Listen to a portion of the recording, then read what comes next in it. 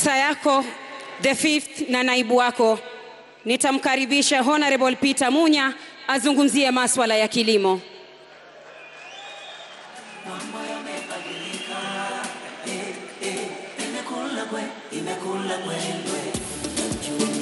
My name is Sharon Wanjiko. You can also call me Makodo because I love avocado. I'm an avocado farmer as well as an avocado supplier. I'm from Muranga. As a young woman farmer, one is that I have challenge. One thing major is land. Like where I'm farming on lease. And leasing costs money. So the next challenge is finances. As a young person, I'm just out of school, with parents that are not well stable financially. So you get that you have the passion to do farming, but the finances are not there. But in terms of at county levels, we get some funds, and also from the government. So I'll urge Raila Odinga, as he comes in, to putting policies that have enabled me as a young farmer to borrow money from the government. When we have manufacturing plants in our counties, that means I, as a young farmer, I have a ready market because I don't have the muscles to get, maybe for avocado, I don't have the muscles yet to be an exporter.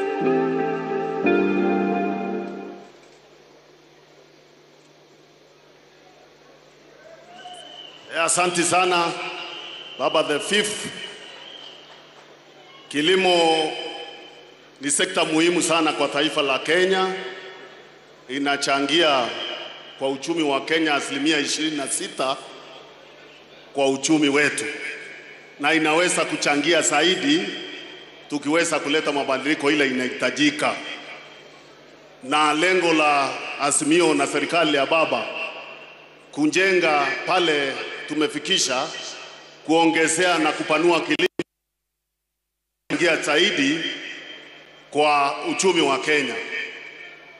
Malengo ya kilimo yale muhimu ni kulisha taifa, kulisha wale wanalima, na pia kuongeza mapato kwa mifuko ya wale wanalima na wale wengine wanahusika kwa hiyo sekta.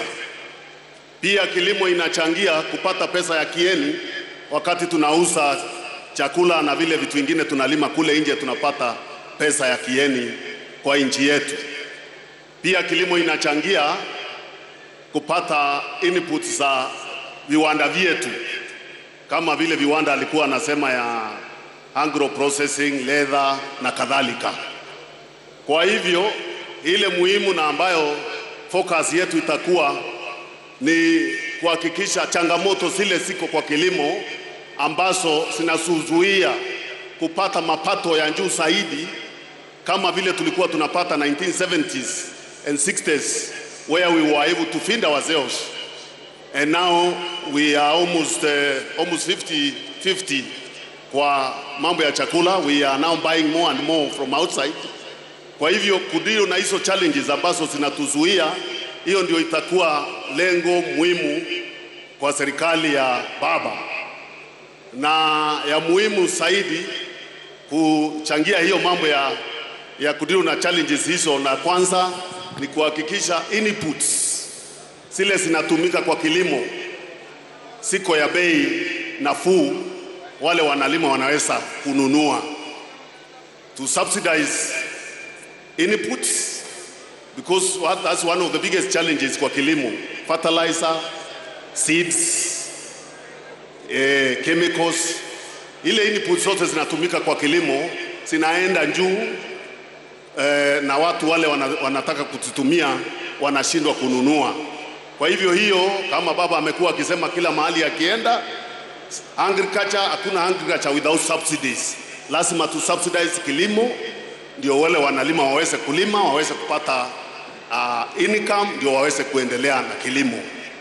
Pia lazima tupanue eneo ile tunalima. Tuko na ardhi nyingi ambayo itumiki kwa kilimo, tuhakikishe watu wameaccess ardhi zile hazitumiki, hasa ardhi za serikali ambazo kwa sasa hazitumiki kwa production, tuweze kuaccess wakulima waweze kuingia huko. Pia lazima tufanye ile inaitwa modernization ya kilimo yetu. tuweze kutumia vifaa vya kisasa, tuweze kufanya ile tunaita mechanization, ndio tuweze kuexpand production na tulete efficiency, ndio tuweze turemushe cost ya production, ndio tena tupanue kilimo yetu.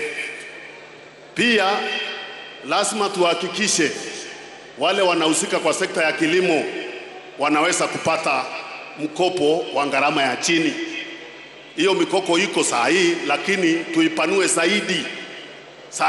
Ndio kila mtu ambaye anahitaji kuingia kwa kilimo anaweza kuaccess affordable credit, aweze kuinvest kwa kilimo. Pia tuhakikishe tumeenda kule tunaisa value addition ya kilimo.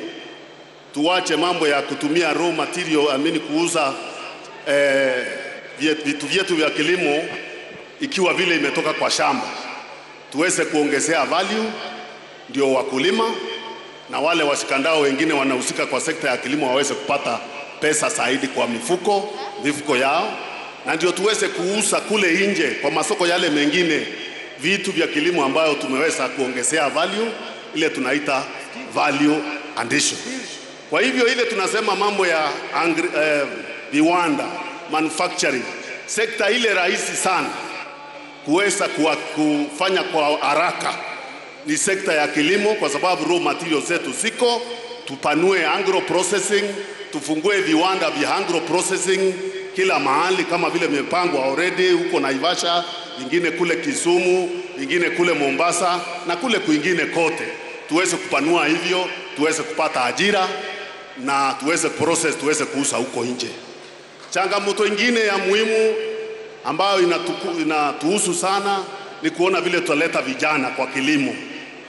Na njia ya kuleta vijana kwa kilimo ni mambo ya kuleta teknolojia, kufanya kilimo iwe rahisi kufanya, isiwe ni ile ya zamani ya njembe. Iwe vijana pia wanahusika kwa value chain ya kilimo, ndio kilimo yetu iwe modernized. Kwa hivyo kwa kifupi, bila kusema sana, hayo ndio malengo ya serikali ya Baba Raila Amolo itapochukua, ikijenga kwa ile foundation already imewekwa na President Uhuru Kenyatta na Kibaki na wale wengine. Tukienda mbele, kazi ya baba si kubomoa. Kuna wengine nasikia wakisema wao wakiingia ni kubomoa, kujaribu kuanza upya. Sisi ni kujengea kwa ile foundation already laid, ndio to leapfrog Kenya into development, building already on what is already existing in the country. Asanteni sana. Thank you very much.